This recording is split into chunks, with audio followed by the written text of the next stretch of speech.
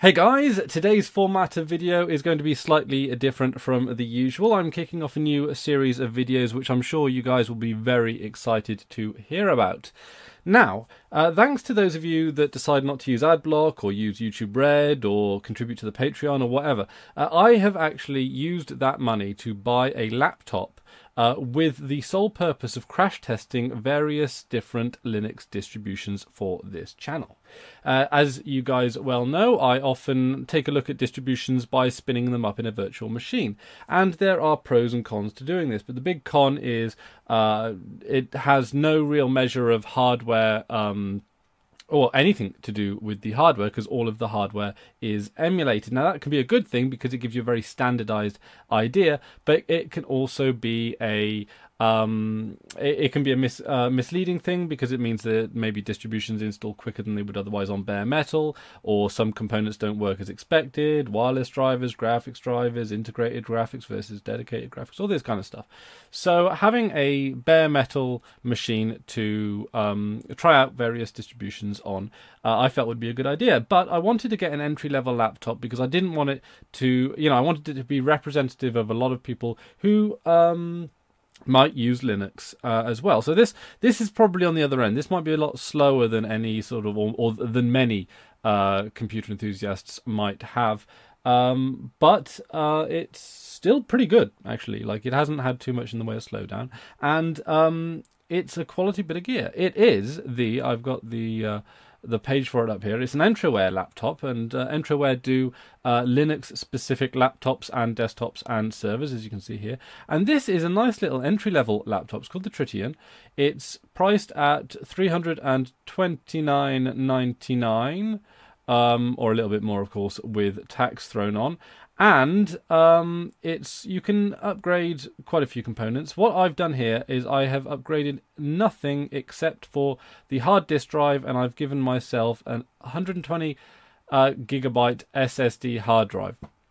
And that is the only thing I've deviated from the standard settings here. The reason I've done that is because I have this sort of gut feeling that SSDs are going to become a lot more popular in the near future as the prices start coming down. The performance gains that you get are fantastic, and especially for the price that you get. Now, SSD hard disk drives aren't super cheap, and they're certainly not as cheap as spinny disks, but if I was looking at trying to get the maximum performance out of my computer for the least amount of cash spent, upgrading to an SSD would be the first thing that I do, especially considering that this is only going to be a crash test model, so I can get away with 120 gigabyte SSD. If this was maybe a machine I was going to play games on or do anything else, I would certainly be looking at a bigger SSD, and it might be a bit more of a difficult decision then, because do I then go for SSDs for performance on things like games? And I got to say, generally speaking, I do quite like SSDs, but everything else is fine. I got some of the spare parts and warranty as well, just because you tend to do these kind of things. But yeah, this is the Entroware laptop, and I've got to say, just in terms of the hardware, and obviously I can't show you it right now, but it's good quality hardware, it's a good build. The Windows Super Meta Key, they give you a choice actually about what you can do with that. It's quite interesting to see the options. Where is it now? Keyboard. There you go. Keyboard logo down at the bottom. It says there Ubuntu logo. You can have the Ubuntu Mate logo, the Entroware logo, or no vinyl. I'm really happy with this machine, but if I was to give it one bit of criticism, it would be that the vinyl sticker on the Super Meta or Windows key does look like a vinyl sticker.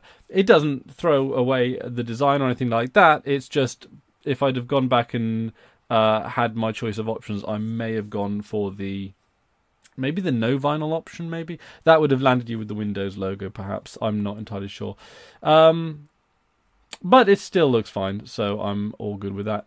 Yeah, so Entroware. And I decided to get it with the long-term support, the latest long-term support release of Ubuntu, which is 16.04.1. And I did that because I wanted to have a look at stock Unity for the last time, really. This was going to be the last time that I was going to look at Unity. And it only became apparent to me this time after testing Unity that it's an entirely different experience to use on the laptop than it is the desktop, or at least this is what I've found. So please feel free to agree or disagree with me. I know that this is a very divided or divisive topic on this channel as far as divisive topics go. And it's a tricky one, because I remember back in the days, several years ago now, maybe around 2008, 2009, when Ubuntu was going from GNOME 2, which nowadays looks incredibly similar to Mate, because that's what Mate is based on, of course. And it was going to the Unity desktop for the first time, as it seemed as part of several reasons. Partly because they wanted convergence. They wanted to make sure that the Canonical and Unity wanted, Canonical and Ubuntu wanted to move towards this system where you might have a phone that can then use the same OS as your laptop, and it would all link in seamlessly, which never really took off. But Unity was like the desktop environment that would do that. But also, I think at the time there was a lot of people unsatisfied with the initial offerings of GNOME 3, and GNOME 3 was a very drastic change from GNOME 2, and people were very up in arms about a lot of the changes, because there were a lot of drastic changes that a lot of people didn't really know how to respond to right off of the bat. You had GNOME 2 that was a very customizable desktop environment, and it switched over to GNOME 3, which out of the box is a lot less customizable, and it's a lot, and it is designed to have a more singular user experience. And of course, there are pros and cons to that. Which I've talked about in this video. So Unity is a bit of the answer to all of those things, and Unity was a way to keep a little bit of, I'm choosing the wrong word when I say consistency here, but it was like a little bit more control. Ubuntu had a little bit more control over the direction of the desktop environments. Now it seems, and again it seems that future versions of Ubuntu might be possibly more directed towards the developer market rather than everyone, rather than the general user market. And this could possibly be a rather shrewd move. I mean, the kind of people that would actively go and pick up Linux and Linux-based distributions for the first time are probably going, there's a good chance they'll be developers or techie people of some variety or another. So that might actually be a smarter move to where to put their flagship efforts, especially considering that they've had so much success on the server as of late. So, yeah. And also, it does then pass on to the Ubuntu variants, Ubuntu Mate or Ubuntu Lubuntu, Xubuntu, or any of those. The sort of the market share of the of maybe the new user or the casual user or the person that doesn't really care too much about Linux but wants an easy to use and secure operating system, as well as the usual people who just sort of want a more customized desktop or don't like Unity, or prefer things like XFCE, Mate, or KDE. So it could give a different role to the Ubuntu variants, a more sort of prominent role, I guess. And it also possibly leaves up a market share for distributions like Linux Mint and Elementary, which do specifically focus on usability out of the box. And it could give these distributions more relevance as well, because I did kind of feel that, like, out of the box Ubuntu, even though I didn't used to be the biggest fan of Unity, it still was like easy enough to use. Especially when you've got those big glaring icons down the left-hand side of your screen. Most people don't use more than maybe 8 to 12 applications, all of which you can comfortably fit along the left-hand side here. So so you've got most of the heavy lifting done. You've got your notification icons on the top right-hand side here, because for some reason GNOME 3 put them in the bottom left. So there are a few good tweaks here. So there is one thing about it which I'm not too fond of here. You can see that's the file that's actually actively being recorded, interestingly enough. But yeah, one of the things I wasn't a big fan of is these menus that go across the top of the screen, because they're sort of detached from the application themselves. So yeah, if you've got the application down here or on a different monitor, you've got to come all the way up here. Now, using the Unity tweak tool, you can change that, and you can make it so that these hover menus actually just appear in the title bar of the application itself. So that's, you know, it's not an issue that is unmitigatable. I do think it's a little bit of a clunky solution. I prefer the more traditional paradigm, but that's just me. And again, I think it's always worth bearing in mind that I have my own biases and habits and workflow and everything like that. So there's nothing to say that when there isn't a change foisted upon us by a desktop environment, and you know, if I were to react negatively to that, there could be the old curmudgeon part of me that just doesn't like the change or was happy with it the way that it is. So, there are plenty of subjective elements to this that pass me by, of course.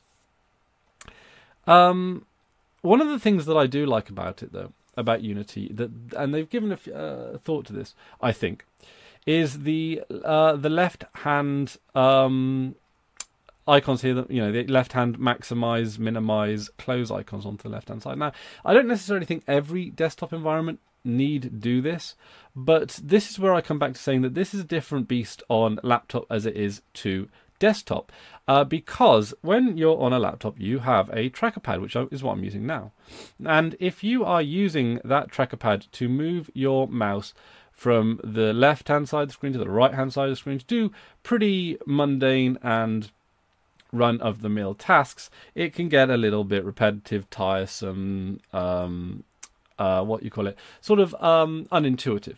So you don't really have to move your mouse pointer very far from most, basically, for the majority of your operation of the desktop environment, your cursor is in the top left-hand quadrant of this entire screen. So your most important icons will be there. Your minimize, maximize stuff. You've got access to your dashboard here as well, and then of course your minimize, maximize buttons either in the application in the top left hand side here, or if you were to maximize it, they would still be here as well. So everything seems to reside in this top left hand corner, which makes it very convenient and intuitive for the tracker pad on laptops, which is why there are so many little touches to Unity that I've come to appreciate, because it seems that this is a desktop environment that focuses a lot more on laptops, because you've got that between that combination of keyboard shortcuts and tracker pad accessibility, that also suits it quite well. So you can then just press the Windows or Super Meta key and it'll bring up your dashboard and then start typing as well. That's very user-friendly to a laptop as well. So I feel that trying Unity all this time on the desktop, it has kind of been lost on me, because it seems that this is a desktop environment that definitely suits a laptop more than a desktop. But am I the only one that thinks like this? Let me know, of course, in the comment section below here. I'm not going to go too much into the distribution itself. I'm pretty sure I have reviewed it. And I apologise if the setup for this is a little bit janky. I'm still obviously trying to work it in. And I'm also going to be trying to work this laptop into sort of like a daily routine as well. So I get a good grasp of how an operating system, how a distribution might work when reviewing it in a more in-depth fashion. I haven't got any initial ideas on what my first distribution to put onto this will be. I wanted to do this video just to say that I've sort of tried out Unity, and yeah, like my views have sort of somewhat changed towards it over just opening it up on a laptop over a desktop. I've never done that before, and there is a much bigger distinction than I really would have thought as well. So I did want to get that across. My opinion is definitely changing, and I'm sure the more I use Unity in this scenario as well, the more I'd get along with it. And I find that with most desktop environments, the more you use a desktop environment, the more you get used to it. And I think really, if we're completely honest with ourselves, at least if I'm honest with myself, I could probably get on with the vast majority of desktop environments given enough time, and customizability options and all that kind of stuff. And I think one of the bigger things we should look at in terms of critique is maybe resource use. Although again, nowadays that's becoming less of an issue for a lot of machines as well. But always something I like to bear in mind, because again, it does signal quality of code as well. Quality of code tends to be pretty lean and efficient. It's one of those clues that that you get. So I think that's about it from this video. And also one more thing as well, I will be recording all of the stuff locally. As you can see here, I've got the OBS, Open Broadcaster software, recording away in the background. So it's going to be interesting to see on various different distributions how easy that will be in and of itself. And maybe in a worst case scenario, I'll have to do screenshot stills or what have you. But I doubt that would be too much. I've seen open broadcast software on most Linux distributions now, and even on BSD distributions. So that old BSD images or whatever the BSD operating systems are supposed to be called. But yeah, all in all, I gotta say it's more stable than it used to be as well with the Unity. That's good. So, am I going to be? Am I going to now be sad to see it go? Probably not. Actually, I really like GNOME. I like GNOME 3, and it seems that they are actually taking GNOME 3 pretty seriously in terms of how they're going to implement it. I am very much looking forward to 17.10. And my problem with Unity was never on a personally subjective level, it was the usability of it. But my broader sort of dislike is a bit strong, but my broader dislike for Unity was really its lack of availability on other Linux operating systems, because if a desktop I really appreciate when a desktop environment can be used across multiple environments, because that across multiple distributions, because that means you're not tied to Ubuntu if you really, really like the Unity desktop. And it never really ran as well as it did on Ubuntu anywhere else. I think there were some packages made for Arch, but I never really saw them get much use. So it did seem that having a desktop environment that was pinned entirely to a distribution, that has never been something that I've personally liked, because I've always felt that it's even though it's not proprietary like by the letter, it does have that proprietary spirit where it's like that closed in walled garden ecosystem. Now, again, I'm going to flake a little bit on that opinion, because it's not like desktop environments like Pantheon in Elementary and Cinnamon in Linux Mint are difficult to use. So it's certainly there are certainly more dimensions to it than that. Anyway, enough of my rambling. I've got to say, yeah. And also quite smooth as well. It's quite responsive. It's quite smooth. It's quite generally quite good. It looks a little bit dated, but then they were going to be making that was going to be revamped probably by the time 1804 would have landed. But now, of course, it's going to come with a shiny new GNOME desktop. So anyway, thank you very much for watching. That's about it from me today. And if you have any suggestions on what distributions you'd like me to see on this machine, please let me know. That's about it for me today. Thank you very much for watching. And until next time, I've been Chris Ware, and you've been awesome. Take care now.